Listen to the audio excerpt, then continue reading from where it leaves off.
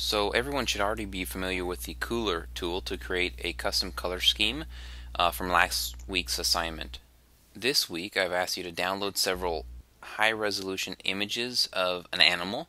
So in my case I've chosen a gorilla, and from the internet I've downloaded several high-resolution images. What I want you to do is settle on one image that you think might be the strongest image to put into a web banner, and then that image will be the basis for your color scheme. So in my case I've chosen this image, and I've already signed into the kuler.adobe.com website. On the left hand side I'm going to click on the Create button, and then I'm going to choose from an image and choose Upload.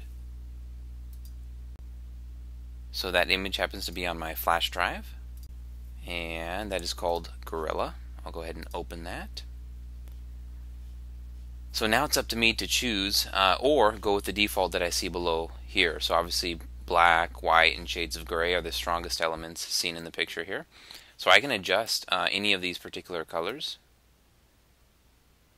If I want to find maybe the perfect shade of red for his eye.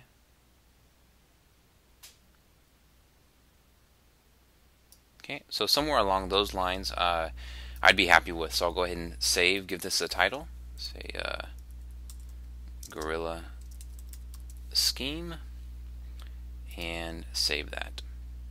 So as soon as I've saved that, I've got all of the color values there, and immediately I could download it as Adobe Swatch, which I doubt that you can do in the lab.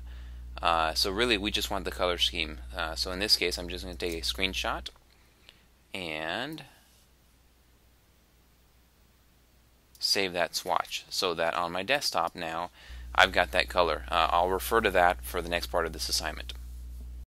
That's it. As soon as you've created your color scheme, we're ready to move on to the next step and watch the next tutorial.